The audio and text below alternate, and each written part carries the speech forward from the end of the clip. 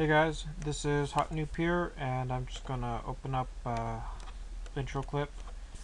You're gonna have to forgive me today. I'm a bit tired right now, a bit drowsy, so I might not be thinking very straight. So I'm gonna show you guys pretty much how to protect your open source code. I'm gonna start off with just the basic JavaScript protection example. So whoops, come back here. Let's say you have a script. Ugh. Damn language things, 1 second. Okay. Okay. Let's say you have, I don't know, a little script here, and you want it to do something. I'm just going to use a simple alert, whatever. This, is my protected script, right? So how do you protect something that's open source that anyone can pretty much access and whatever, right?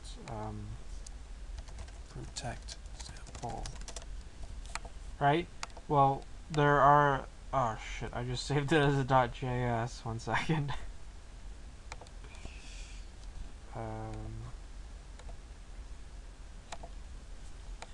All right. Anyway, how do you protect this? Well, there's a number of ways you can, check the domain name that it's being called from, or whatever, right? 1 second. There's a number of ways of doing this.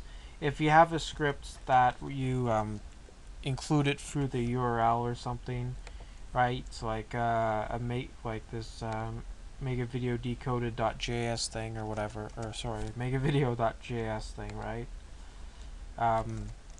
What you do is you just loop through all of the objects looking for the URL or whatever. So it's pretty simple. So I'm just going to show you some basics. So first of all, I'm just going to create another script object.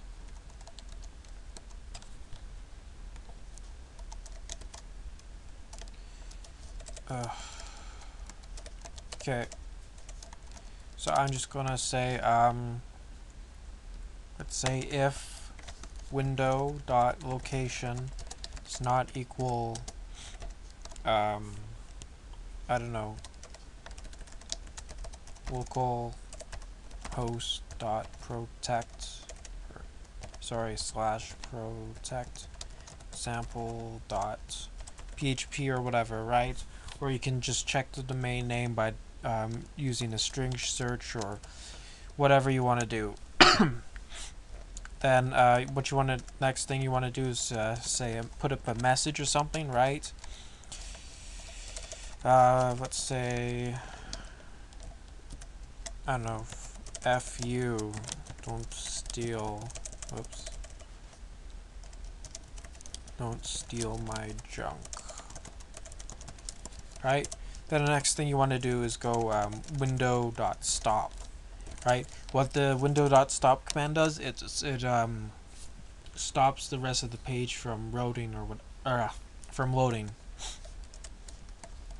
But not all browsers accept the window.stop command, so after that or whatever, you can, rather than window stop, you can just change it to do like window.location equals whatever, your website or something, right?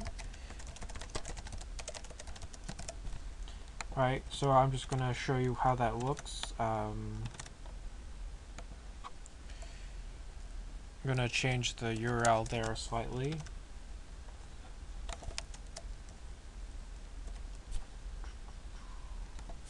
Right, and it doesn't even load the page because it's right at the top, right? F you, don't steal my junk.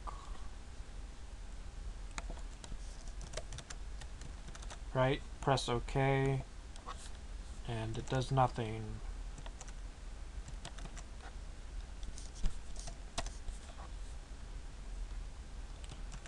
Right, So if my browser were to not accept the window.stop command, what would happen is the window would forward it to your website or whatever, right? Get rid of this, and it should, it's forwarding me now, but I don't have any internet right now.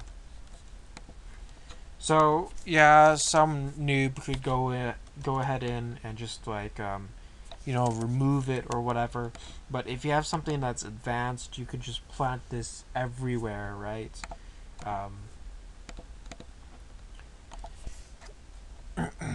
And to prevent string searches and stuff like that, you can just put in a bunch of random, pluses and whatever, right? Or you can even put it in an array, encrypt the string, decrypt it, do whatever you want. Now the next step is pretty simple. You put it through a packer function. So I'm just going to be using my own little packer function here. Right, your JavaScript packer. You can use Dean Edwards Packer, I think that's his name. I'm just going to use my own here.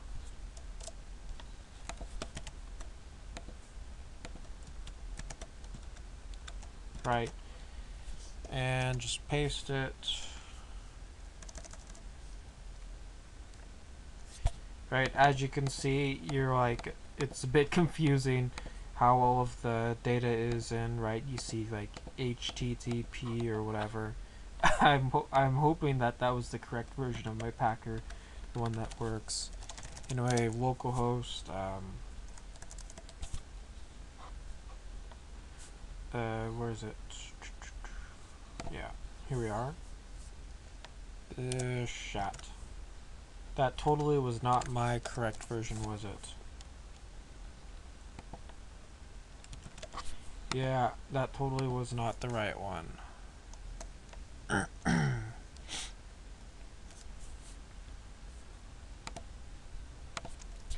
One second, I'm just going to pause. Okay, sorry about that. That was just a little issue with the regular expressions that I used in my packer. Anyway, packet,